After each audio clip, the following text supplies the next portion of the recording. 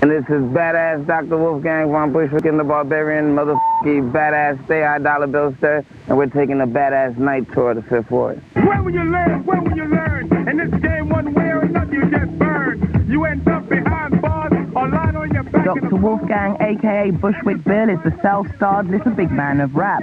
A member of the original hardcore gangster rappers, the Geto Boys, he shocked America with graphic tales of sex, violence, and madness, provoking a campaign to ban him. Well, Bushwick Bill is important because he's one of the original members of the Geto Boys, one of the seminal gangster rap groups in the hip-hop community in the United States.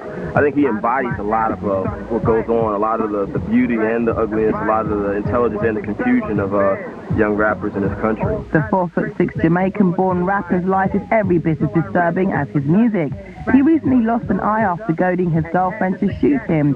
He put the results on an album cover to show what can happen when you play violent games and lose. Another tussle, yo. During the fight, the gun went off quick. Don't pull the mother plug on your own existence. Smoke some weed. I can't see. Weed stops me from being paranoid, because it keeps me mellow. So when you're paranoid, you're dangerous.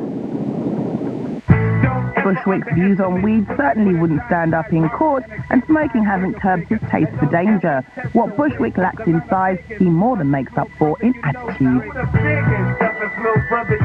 I think if I wasn't as short as I am, I didn't have to deal with all the obstacles and the disadvantages of being short, I probably wouldn't have went as far as I have to prove myself even more. My size make me a badass motherfucker. So bad, in fact, that he gets his inspiration from slasher horror movies like Halloween, which helped establish the Geto Boys as the first horrorcore rappers. This year, Halloween fell on a weekend. Me and Geto Boys are trick-or-treating, robbing little kids for bags. The horrorcore is because the freaks come out at night. Crack fiends, zombies, and heroin addicts, acid heads, and formaldehyde takers, or what walk the streets during the night. Here they come, just like I figured. I got my head on a chrome-plated trick. I mean, My Mind's Playing Tricks on Me is one of the most incredible rap songs I've ever heard in my life. You know, just really taking you into the psyche of someone who grows up in the ghetto and just feels very much like death is right around the corner. Looking over my shoulder and peeping around corners. My mind is playing tricks on me. Bushwick's obsessions with violence and death have put this larger-than-life rapper under attack from the American right for destroying family values.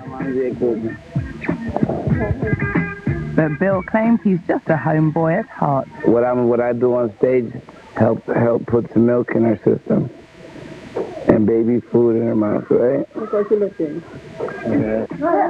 The Bushwick Boys certainly seem to love their daddy, but musically they prefer something a bit softer. Can he rap it? Sing one of his songs. No, I think Michael Jackson song. Yep.